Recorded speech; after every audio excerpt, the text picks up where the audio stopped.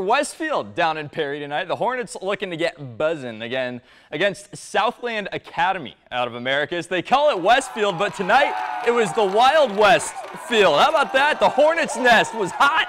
Picked this up second half, tied up at 7. Raiders on for the field goal try, and it's blocked by Westfield. Who's going to fall on it?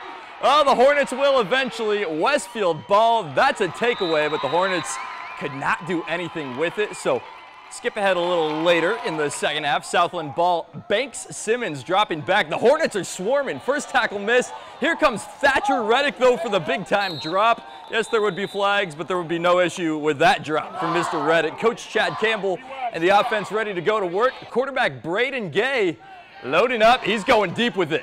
Looking for Mason Esom. Oh, but it's picked off by Southland. Mac McMichael comes up with the big INT for the Raiders. Fourth quarter, time winding down. We're still tied up.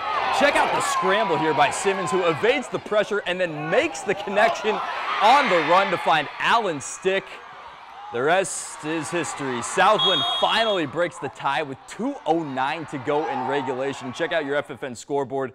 They hold on for a 14-7 win over Westfield, guys. All right.